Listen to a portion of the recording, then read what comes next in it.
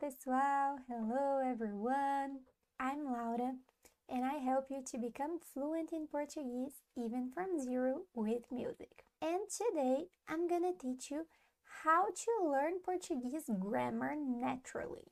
Yeah, I know that's something a lot of you are struggling with. So today we're gonna learn how to learn grammar naturally, okay?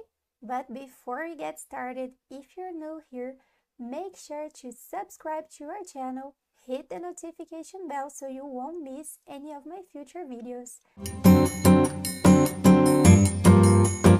So the best technique for learning grammar is using a comprehensive approach. Yeah, a comprehensive approach. So you should not use one thing and only that, choose one thing and use only that. No, you should use this comprehensive approach. And my suggestion is that you use songs, music as a base, as a foundation.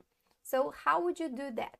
You would use other resources too, but the songs would be your foundation for learning. It's all about making grammar a natural part of your language journey. I know that sometimes you're studying, but you don't have a lot of time right now, like you're grown up, you're not at school anymore, you don't live to study. So we have other stuff in our lives, and methods that allow us to study more easily in a funnier way, they are better. They make the learning process more efficient. And that is what you get by learning using songs. This is also good because you will learn from examples, since many Portuguese songs naturally incorporate various verb forms, various conjugations, So you will be exposed to different conjugations, different verb moods, just by listening and singing along to the songs.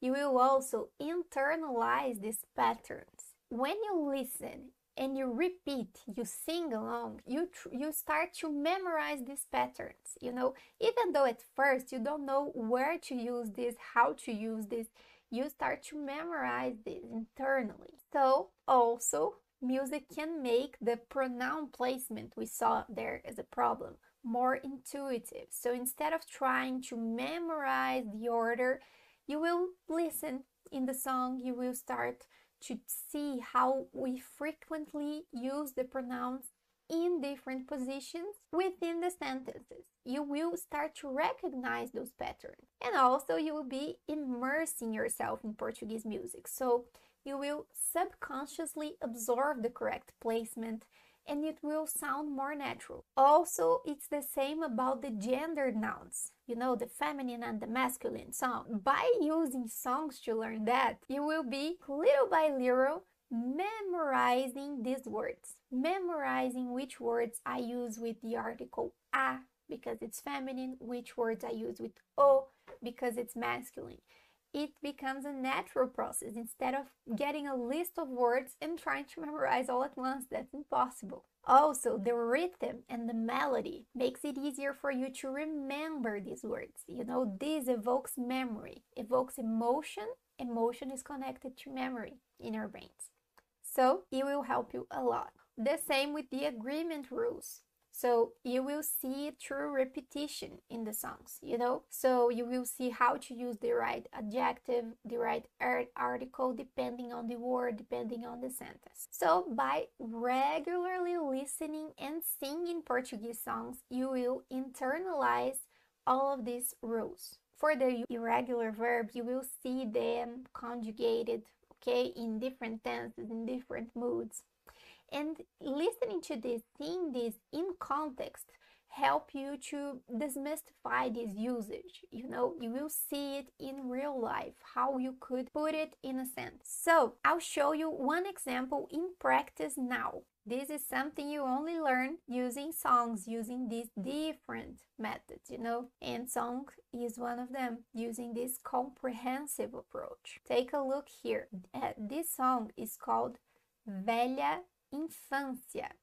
It's by the band Tribalistas, so you can look it up later. I'm not gonna go through the whole song here. I just got here a piece and we're gonna learn grammar with this. Today we will not learn vocabulary and all the other stuff, we will learn grammar. At the first line here, a gente canta. E a gente canta in the song. E a gente canta. What is this a gente here? If you have watched my videos before, you already know that a gente is one way to say we or us, okay? So the most formal way to say we or us is saying nós, but we can also use a gente. It's not incorrect to use a gente. You just need to know how to conjugate it. So we conjugate nós and a gente differently, but there's nothing wrong in using a gente, and we use it much more often than we use nós.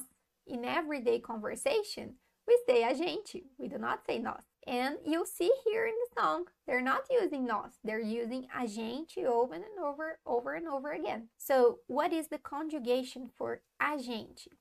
You will conjugate it as in the third person, as in ele, ela, você, that is the third person.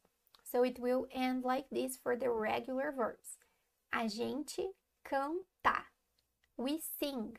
A gente canta. What if it was nós? You would conjugate it differently. Nós cantamos. Do not mix it up. Do not say a gente cantamos. No. A gente canta. Nós cantamos. They have the same meaning, but they conjugate differently.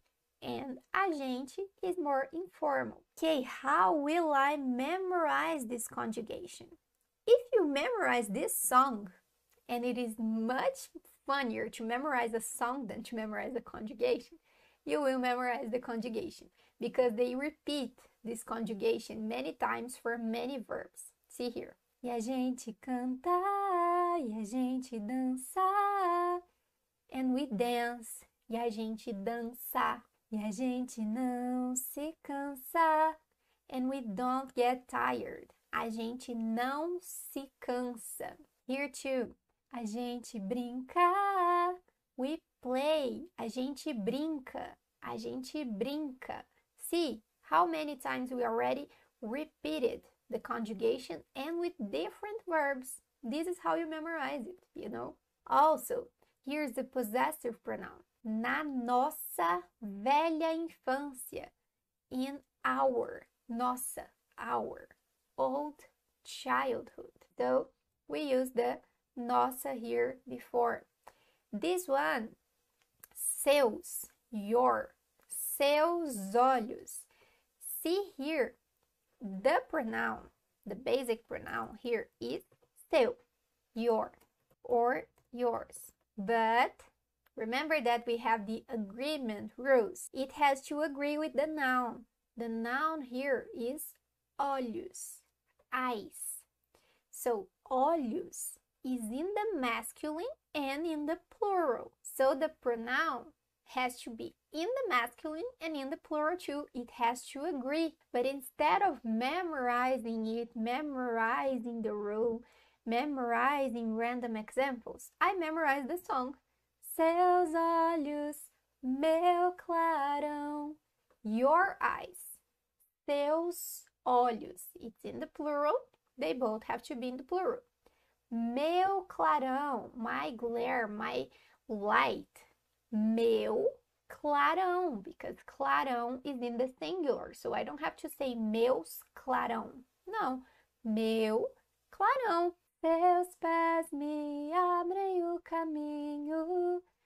Seus pés. Pés is feet. So it's in the plural. Pés. The singular. Pé. The plural. Pés. Okay? So when I'm using pés, the pronoun has to agree. So I'm not going to say seu pés. No. If it's only one foot, seu pé. See, it's agreeing. Singular, singular. Masculine, masculine. If it's in the plural, seus pés. Seus pés. in this previous example here, child. That's why we're using nossa, nossa. If it was a masculine word, for example, nosso caminho, caminho here, caminho, path or way, then it will have to be nosso, because caminho is masculine. But see how you will start to, like, slowly you will absorb this, you know? Right now you know that nossa infância. This you will not say wrong anymore. Meu clarão, for my, meu, seus olhos, seus olhos. So you will not learn everything with one song, but if you start using songs in your learning process, with time, you will learn a lot of structures, a lot of patterns with these songs. And for me, it's the best approach, using these and using those other resources as something complementary, you know? Do not use any resource alone. Try to complement it with other stuff. You can also use, for example, flashcards, so you can pick up vocabulary from the songs and create flashcards to memorize. You can use it to memorize the conjugated verb. So you see a conjugated verb in a song, then you use it in flashcards. And you can even use the books, the apps, but just as something like for consulting, not as the main resource. You know, you will use all of it together. Okay? Makes sense for you? I'm gonna leave in the description the link to this song, okay? So you can start learning today. Also, I already have many lessons here in my channel using other songs where you can pick up the vocabulary and also the grammar. So if you need a help to get started, you can find many lessons here in my channel. So now you already know what is the best method to start learning Portuguese grammar. I hope you start to apply this in your studies. My students use this, they love it. I've been helping them to develop a lot using this method. This is very effective. And as we wrap up today's live class, time flies here, but it's time to finish. Remember that learning Portuguese grammar can be natural and enjoyable, okay? It doesn't have to be such a tough process, you know, such a difficult process. It can be more enjoyable. Start applying this. If you have any questions, you can leave here in the comments too, and I'll help you. So thank you for joining today's class. And if you enjoyed this, don't forget to give it a thumbs up and subscribe for more, okay? It will help me a lot. See you next time. Ciao, ciao.